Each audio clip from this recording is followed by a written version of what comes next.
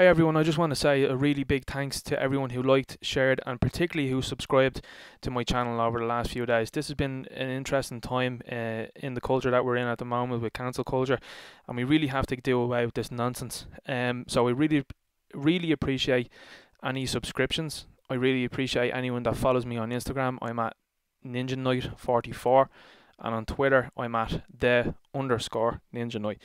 So I was notified about this on Twitter, and it's an article from Off the Ball Sports. Now, I'm very curious as to why they've conducted this interview, given it has nothing really to do with sports in the slightest. This is a site that likes to shill. It's very strange, and as we can see here from the topics on the top there, it's all about sports. So I'm not really sure why they've decided to conduct this interview. Perhaps they're looking to feed off the name too. So Erica Cody, Versatile's apology was a BS PR stunt. So it's written by this guy here. This guy, if you take a look at his Twitter, posting very, very strange stuff in terms of the BLM movement and things like that. Would be an individual I'd look into. So Irish musician, and that's probably should be using that term loosely.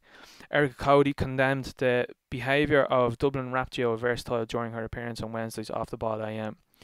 There was nothing new to the controversy that surrounded Casey Walsh and Alex Sheehan of Versatile in recent weeks. Okay, I don't know why you're bringing Alex's name into it. He's got nothing to do with this, from what I can see. Rather, as musician, Erica Cody explained while a guest on the OTB Culture Hall of Fame. My God, in association with Now TV, recent events elsewhere have finally led people to confront an uncomfortable reality. I was calling him out on that stuff last year, nothing was done about it. So basically you didn't get the airtime you wanted last year, so here you are again. She recalled. There were no apologies or pulling stuff down off her website. I still maintain that they shouldn't have done it. In terms of apologising or pulling stuff down. It's good for them, I think, I suppose, if they stood up to this cancel culture nonsense. But it takes something for like this, the widespread reaction to the murder of George Floyd at the hands of a white US police officer, to happen for people to then go, oh, this is actually very bad. What are you talking about? There's nothing to suggest that what happened to George Floyd was a racially motivated incident. Nothing in the slightest. Was it bad? Absolutely. And I condemn what the cops did, because what they did was wrong. And it was a tragic and unfortunate loss of life. I think all of the cops involved were definitely wrong to do what they did, but there's nothing to highlight the fact that that was a racially motivated crime. It's interesting, Erica, that you're upset about the police here in this one, because, in fact, were you upset about Tony Timpa, who died in a similar manner? I would doubt it. Were you upset about David Dorn, a former police chief, who actually went to the scene of a friend's shop who was being looted, and there was awful things being done to it by members of BLM? That man was killed. He was killed, and his death was live streamed on Facebook. Absolutely horrendous. But I don't think you're upset about that. I was outraged by that man's death. A good civilian, a good man, dead, but nobody cared. In fact, they wanted to talk about a guy with a very checkered history in terms of felonies and criminal behaviour. So this has been bad for a very long time, but people were just being complicit. I would highly doubt that. If that was the fact of the matter, how did Barack Obama get into office? You know, the population of America is 12% African American, 6% of those are male, and 6% of those are female. If America was racist, how did Barack Obama get into office? Do you understand? There's no room for complicity now. You can either be anti-racist or not, and it's plain and simple. Okay, I would say that most people, the majority of people with a functioning brain, are anti-racist, but you don't have to shout it from the rooftops. You really don't. In a wide-ranging discussion on Erica Cody's own experience of being the target of it while growing up in Ireland, right, if you're talking about your sports background, everyone gets abuse on the pitch. That's just, when you cross the line, that's just it, and you have to take it. You know, I've been across plenty of lines on pitches, and you just take the abuse, and that's it. That's why the sports side of things are predominantly run at the moment, and the male version of it is so good at the minute because there's less people complaining. You know, you have guys there over in the US soccer team thinking that they're big shots. They are in the grand scheme of things. The Lioness, or Lioness, whatever way Leoness, I suppose, singer-songwriter, rejected, never heard of that song now either, rejected the attempt of versatile to justify their actions. Alongside the overtism of their 2017 Dublin City Jays, which contains explicit language, lyrics about black women and stereotypes about black men, Cody addressed an image that surfaced of the band members in blackface. I mean, you know, in Dublin City Jays, it's a song that they're kind of really self-depreciating in it, to be fair, if you look into the lyrics. I doubt that you have, but maybe educate yourself on those lyrics, and I don't think you'll find too much of a problem. A lot of people in this country know what blackface is, and youth is not an excuse. Well, it was a Halloween party, so I mean, it's nothing, you know, youth does factor into that, and that people dress up and all that, but she responded to the subsequent suggestion of band member Walsh that he had been oblivious to the history of blackface. You're 17 and you're dressing up as Eazy-E. Well, Jimmy Kimmel dressed up and had an album as well too, and he actually used the N-word on the album as well too. But I don't think you're upset about him. You'll probably watch his shows. If you watch Sarah Silverman, I'm sure you won't have an issue with her, or the litany of other SJW woke political weirdos that's in Hollywood now at the minute. They're shouting from the rooftops about these things, and actually you're the ones that are involved in it. So, oh, we're sorry we were really young. That's BS. Well, yeah, he's 17. Know what I mean? And not only that, I don't like the connotation that you're using here as well too with the Eazy-E stuff. So, I'll actually shout the lads here. Me and my brothers, Halloween tradition continues into year 6. Who's next? Okay, so we have Dog the Bounty Hunter, we have Mario and Luigi. Wow, they're appropriating Dog the Bounty Hunter. Orange Man Bad. What about Mario and Luigi? Oh, we're appropriating Italian custom. Breaking Bad. Oh no, someone was appropriating fella that was being bald there. No, that's not right. Easy and Ice Cube. Now, it's very clear to see that this guy here, if he knew anything about the history of Eazy-E or Ice Cube, you'd know that this guy is actually Eazy-E and he's Ice Cube. And I'm just going to show an image here that'll just show that. So we have Eazy-E over here and he has the owl hair and the cap on. We have Ice Cube over here and he has the beanie on. Know what I'm saying? Know what I mean? Simples. So I'm gonna go on past that one now. Now, the reason why I'm saying to you that I'm not really a fan of the fact that you're talking about Eazy-E there, you're saying he's Eazy-E. If you do know your history about Eazy-E, you know well how Eazy-E passed. And that is a connotation in itself. In its totality, Erica Cody remains sceptical of the band's sincerity in deciding to address these issues at a point where it would finally appear to be negatively impacting their careers. It was the biggest load of, oh, I could say a curse word right now, but I won't. And reading that you just knew they didn't care. They shouldn't, though. I mean, they shouldn't be listening to people like you at all. She said of the address they made via an Instagram post, this is just for their own gain. I think what you're doing is for your own gain, let's be honest. For them to say that this is just a part of the characters they play, absolutely is part of the characters they play. The whole thing was just a waste of time. It was a PR stunt. When I was reading it, I knew it was only there because they didn't want to be kicked off the Snoop Dogg show. When in reality, this whole thing is an absolute joke because they're putting the bill in for the lyrics that they had in the first place. So we're going to look at Snoop Dogg here. Look at the legal incidents that this guy has. I'm going to do another video on Snoop Dogg and what you were talking about here. But look at the litany of incidents that he has. And as far as I know, Snoop Dogg started out life as a PIMP, has a song as well too, glorifying it, which is pretty misogynistic, isn't it, Erica? But you don't think you have an issue with Snoop Dogg. Did you have an issue with Snoop Dogg as well too when he recorded himself after Floyd Mayweather won against Conor McGregor and he used a litany of insults, homophobic insults and actually racially motivated insults? I didn't see the outrage from you then. Or could we have outrage from you then now about it? Maybe cancel Snoop Dogg. Is this what you're gonna go with next? At least be consistent. Beyond the recent controversy, Erica Cody had cause to lament the fact that the duo in question had managed to secure such a following. They sold out the 3 Arena late last year. Well done, lads. Despite the troubling lyrics in their songs. Yeah, right.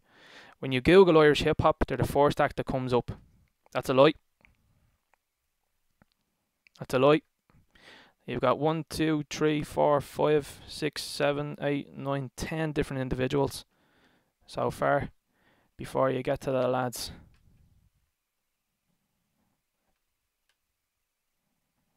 Ten, 11, 12. There are 12 down in Google Images. So that's a fabrication there. Wrap it, car out. The first act to come out. But she said that's not where we stand what we stand for here at all, right? There's some really good hip hop here, and that includes white Irish rappers. Well, at least you give them a bit of a plug, but you didn't name them, funnily enough. That would be a much better way to spend your time than listening to those racist, phobe, and misogynistic lyrics. Now, you're talking about misogyny, Erica, and this is where I'm going to bring this point to. This image here, for example. Girls aren't listening to your music because of this image. This image is purely there to attract men. Purely, and if you want to say otherwise, fire ahead. But this image here and the other images where you have low cut tops and stuff, that ain't for the girls. The girls are not interested in that. Maybe some are, but the majority of them probably not. So going at that angle, you're looking for the misogyny there. You're looking for people to notice you there. Otherwise, cover up. That could be something you could think of maybe in the future, but I don't know if you'd do so well if you covered up at all. Now, this is extremely troubling. What's going to come next here, and I'm absolutely baffled that this wasn't pushed back on by the interviewer. Really should have been challenged on this. When you were a guest in the culture, as versatile are in hip hop, you need to understand where the genre you're working within comes from. My God, that is a massive statement that you just made. A guest in the culture, that's incredible. That's like Metallica coming out and saying, listen, we know that Eric D. July, he's a fella that is black. I don't think he should be involved in metal. You're a guest in the culture. This is outrageous. That's an outrageous statement. Absolutely. You need to understand where the genre you're working within comes from. It wasn't made for this. Yes, it was. Snoop Dogg has profiteered on this. I'm going to show you some of the other hip hop artists that have profiteered on these type of lyrics now in the moment, and I don't want them to be cancelled. I just want to show some levity here. So you could fetishize and dehumanize a black woman in an art form created by black folk. You're being an ist now. It begins with R and it ends with ist. You're being an ist now by saying this. Imagine any top bands or any ordinary individual saying this about a black person. You're a guest in our community. What? That's nonsense. So when you're a guest, and she says it again. So when you're a guest in the culture, that comes with a certain amount of respect. No, it doesn't. I'm going to show you now in a moment why it doesn't. That you have to give back to that culture. How? So what you want is you want people to bow down and kiss your feet or something like that? Is that what you want? Expand on that point. If anything, Versatile have been disrespecting that culture for a very long time. It's laughable stuff, and the interviewer should have pushed back on it, to be honest. But we're going to look here now. So apparently the lads are a guest in the culture, and we're going to see a similar trend across this now. Hip hop artists, when you Google them, Kanye West. You're gonna see something now that's gonna be linking everyone here, bar a couple of people. Drake, Jay-Z. Didn't he have a song about Gold Digger? Didn't he? Drake. I think he's made a couple of songs as well too, based on Jay-Z. Definitely. Eminem. Stop the lights! Don't tell me Eminem is homophobic and misogynistic, is he? No way. He couldn't be. All of those years talking about his ex-wife? No way. Kendrick Lamar. Lil Wayne. Nicki Minaj. Nas. Tupac. The great Tupac. Snoop Dogg. P.I.M.P. The notorious B.I.G. I think he had a couple of songs that might have angered you, Erica, maybe. Chance the Rapper. The Wu-Tang Clan, everybody knows about these guys.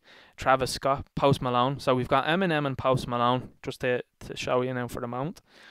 J. Cole, Cardi B, Dr. Dre, Ice Cube, 50 Cent. I think didn't 50 Cent have a checkered past being a criminal? Didn't he? Extension, Migos, Beyonce, Public Enemy, the Beastie Boys. That's 3, if you know what I'm saying. I'm counting. Know what I mean? I can count all the other individuals because there's so many. We got Meek Mill, Sean Combs. He was involved with the Notorious. Run DMC. They haven't said anything in years, have they? 21 Savage, Young Thug.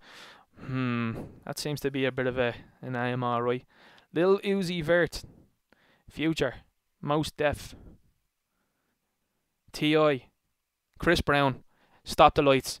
Chris Brown can't be misogynistic. No way. I don't believe it. That's sarcasm, obviously.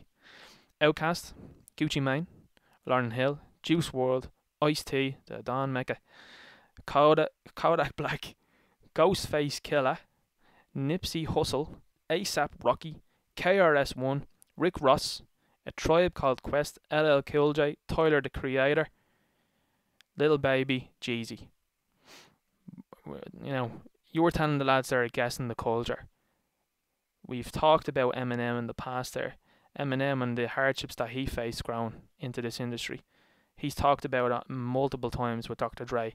He was bouncing label from label to label. They didn't want him. They seen his colour of his skin. Good luck, we don't want you. Same with Machine Gun Kelly, who was actually, they tried to block him out of the industry as well too. Now, also, you have Vanilla Ice. Vanilla Ice would be fairly infamous in that he's vilified within that community. So to say that the lads are guessing the culture, it goes to show the type of mentality that's been shown to the likes of Eminem in the past, the type of mentality that's been shown to Machine Gun Kelly in the past. That is an absolutely ridiculous statement from you, and I think that you really need to think back on that one. I mean, that is just pure ism and ist. You know what I'm saying? I can't believe that the interviewer let you away with that one, because that had been the question I'd have pressed straight away. Would have been, how come you're saying that? I guess in the culture, my God, I don't know what else to say. Look, I'm gonna do another video because there's another story that I was linked towards in the last couple of days, so I'm gonna cover that one as well too, because the hypocrisy and the cancel culture that this individual is using is wrong, and she has no idea what she's talking about in the slightest, and she's trying to harm the career of two lads there that are starting, they're on the up, that could be extremely psychologically affected by this whole thing. They've played characters in their videos, they've played characters with what they've written, and you're trying to knock them, and they're probably doubting themselves now on what they'll do going forward, and they shouldn't be. They need to rise from this now and come back even harder than before. Lads, I'll give you a title of a song for free if you're looking, if you're watching. I hope you are, and I hope you're liking what I'm doing. Title of a song for your next album: Cancel Culture. I don't want any royalties, don't want nothing from you. Title of the next song: Cancel Culture. Do it, lads. I'd buy it up, no problem. Alright? So listen, I'm going to leave it there. Let's keep fighting against this nonsense.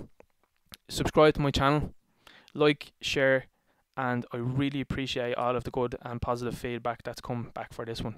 Thank you very much.